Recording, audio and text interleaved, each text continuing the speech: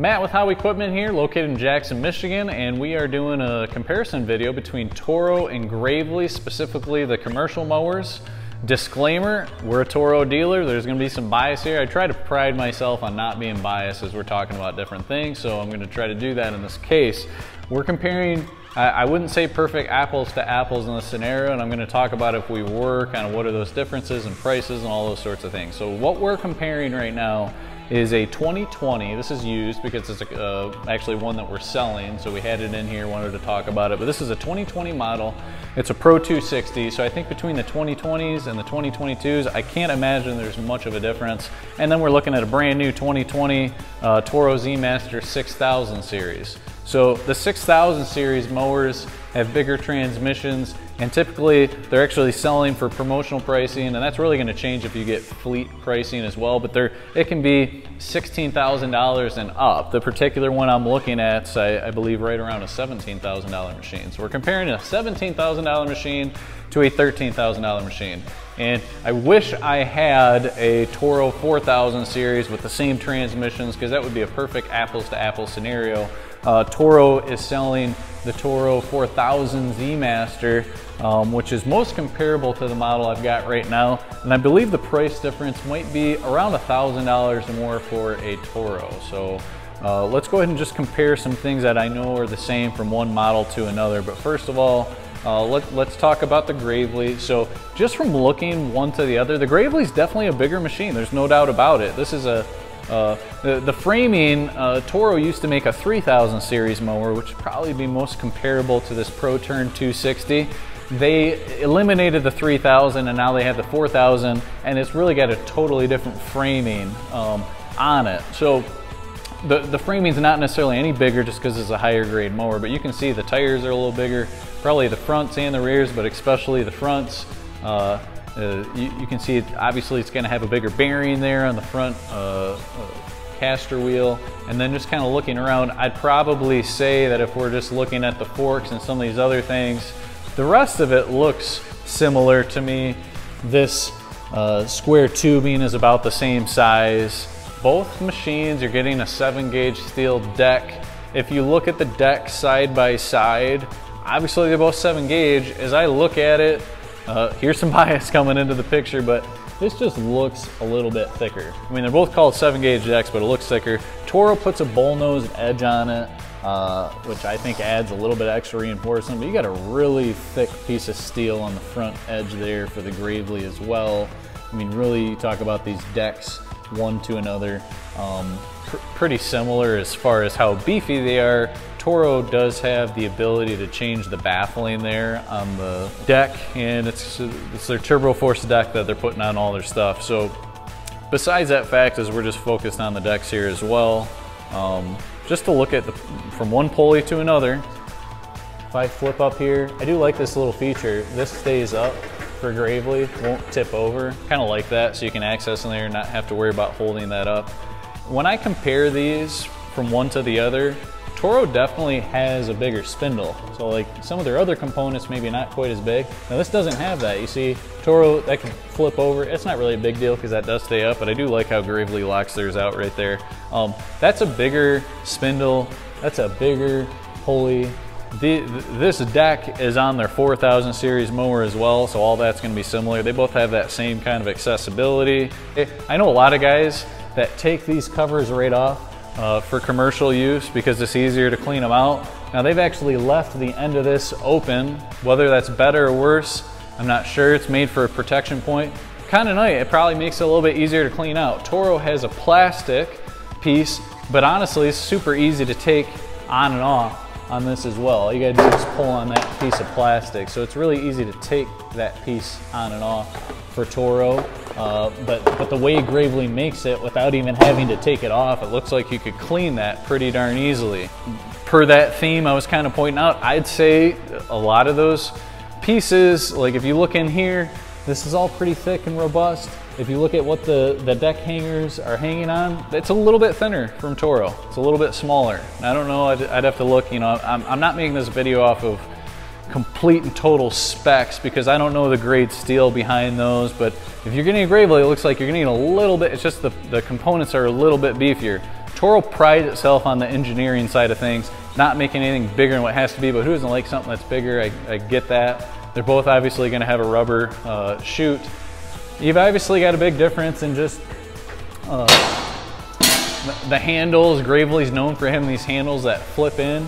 I don't know, that's just really a preference thing to me as far as which one I would prefer to have. I'm gonna argue biasly, obviously, as we know with me being the Toro dealer, that I do believe some of these details as we start to go through this machine are just a little bit better thought out, or maybe a little bit better engineered by Toro. But I know that if you talk to a Toro rep and then you talk to a Gravley rep right after that, he'd tell you all the detail components that Gravley's better. So I'm telling you what I know going through this thing as well. But just for one, as we start to go back through the machine after the deck, just looking at some of the smaller things here, but just this to me being open, I don't quite understand that. Some things could fall out there versus the Toro just has a little bit nicer interface there that you can store some things, and it's got a little bit more storage on the other side. If you look at the two decks, this just has a little bit of, that's nice that you're not going to slip and fall on that, but if you compare to what Toro has, it's just a nicer product. It feels a little bit more premium to me.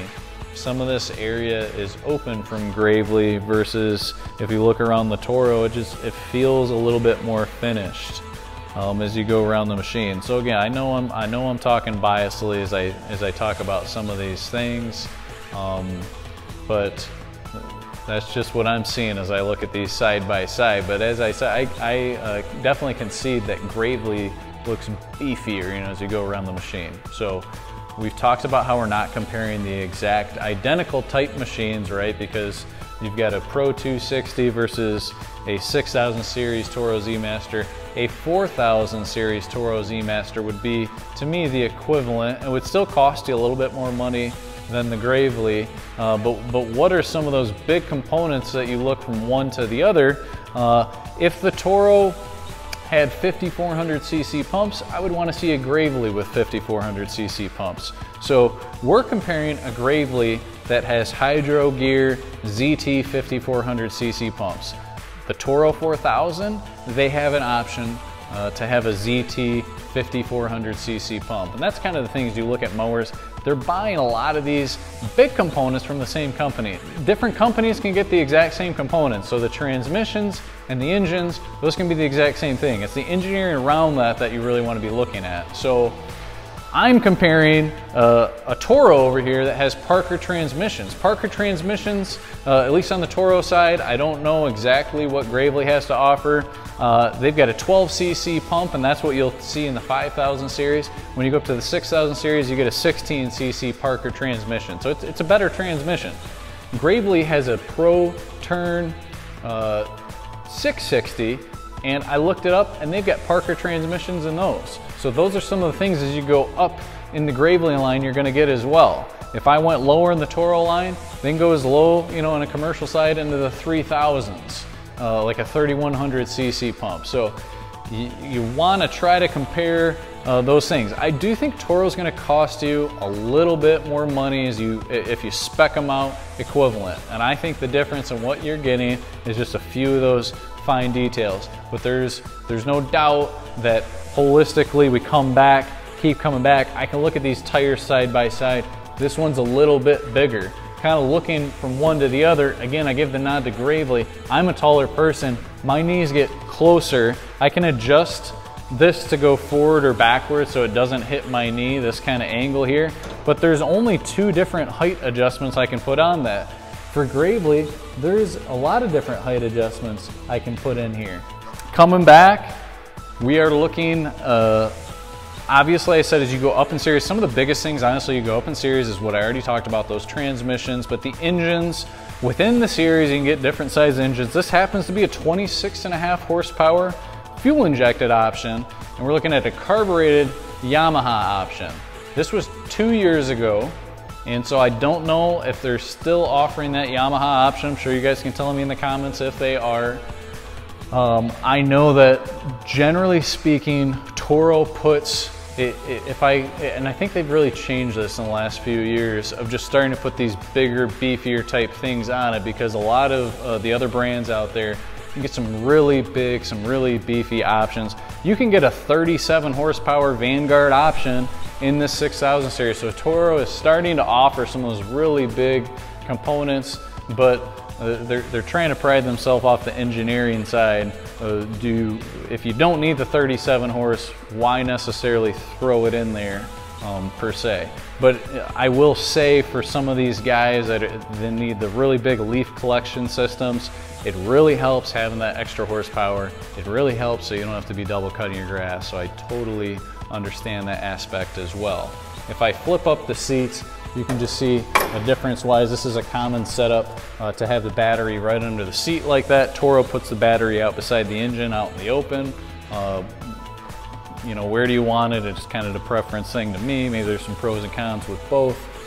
As far as the transmissions go, again, we're looking at one that has the Parker transmissions, and you've got the serviceability right there. Your reservoirs are actually right there as a part of the transmission, and they are outside the machine here. Obviously, as you get to this type of level, you're getting serviceable transmissions from one to the other. Gravley has a different parking brake style than most other mowers. I see a lot of mowers with this kind of setup here, and you got the parking brake that comes up and locks your wheel motors. This one actually has a bar that will lock, and all those Gravleys seem to do it the same way. As far as just the way that linkage works is a little bit different from Gravley. You've got two gas tanks that sit on the side. This is another point that Toro purposely puts their gas tank in the center. Part of that is lowering the center of gravity. That's a little bit better for the hills as far as keeping your center of gravity lower. This has the gas tanks that can bring that center of mass up a little bit higher. Another nod to the Gravley is that the Gravley's got a little bit bigger gas tank capacity. I think that I'd have to double check the specs. I think I've looked them up on Gravley, and I think it's a 13-gallon capacity.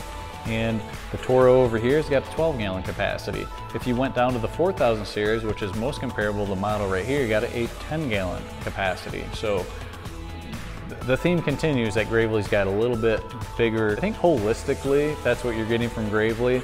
And I've pointed out that the spindles seem to be a little bit bigger on the Toro side. I would have to look at what does the Pro 460 or 660 have to offer. I'm looking at the one I've got right in front of me, but this interface is a little bit nicer. You've got a nicer digital display here for Toro.